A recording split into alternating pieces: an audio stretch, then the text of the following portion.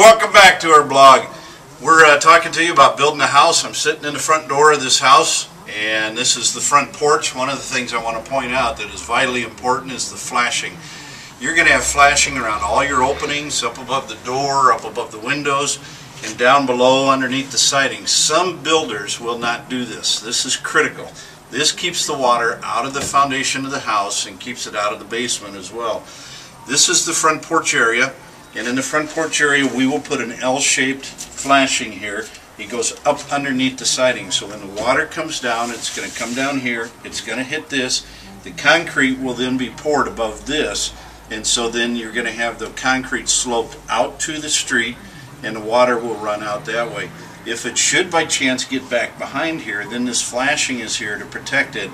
And what it'll do is it'll go into the sand, which then goes into the dirt.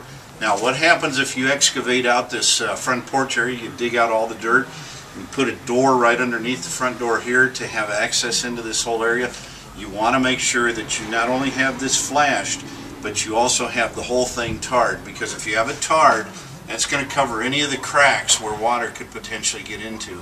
And if you've ever had water in a basement, it's a royal pain. So flashing, extremely important.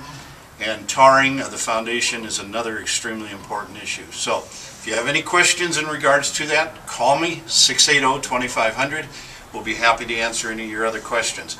Now, let's go talk about roofing, plumbing, electrical, and HVAC. Okay, see you next time.